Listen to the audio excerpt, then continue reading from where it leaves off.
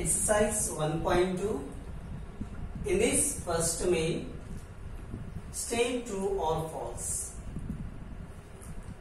First question: every irrational is a real number. Every irrational is a real number. Yes, it is true. Every irrational number is a real number.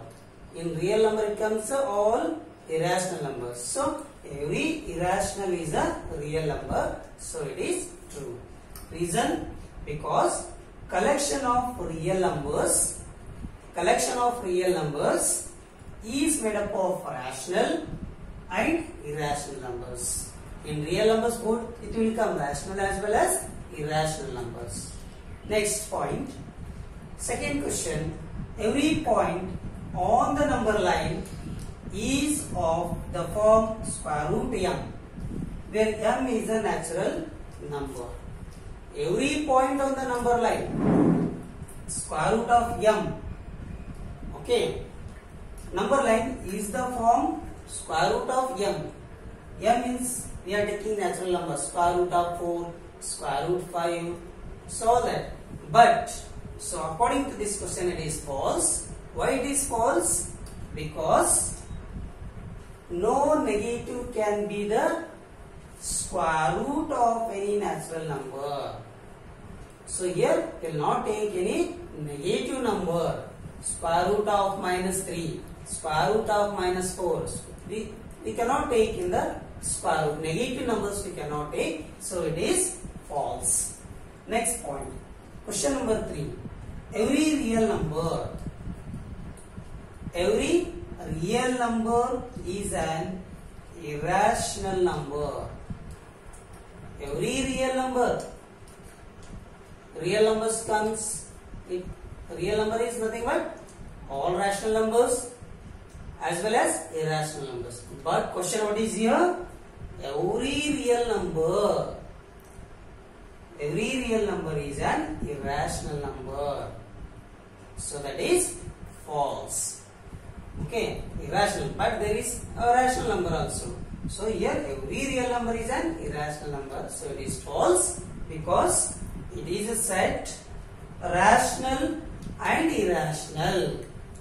Rational and irrational. Example here, rational and irrational number. Example, 2 is a real number. 2 is a real number, but it is not an irrational number.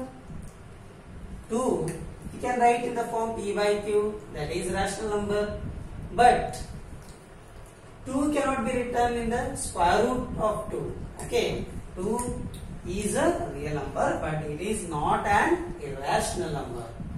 Understood? 1.2, exercise 1.2, second main question. Are the square root of all this pointer? This point you have to keep in your mind. All is mentioned there. Are the square root of all positive integers irrational? Question mark. Okay. If not, give an example of square root of a number. Now here, or the square root of all positive integers. We will take square root 2, square root 3, square root 4, square root 5, etc. Okay, square root 2, square root 3, okay. But square root 4, what is the answer? 2. Okay. Then square root 5, square root 6, square root 7, square root 8 also okay. Then square root of 9, answer is 3. Understood? So here, are the square root of all positive integers irrational? No, all positive integers are not irrational. Okay, so answer is no. Here one example, square root of 4. What is the answer here? 2. Is a rational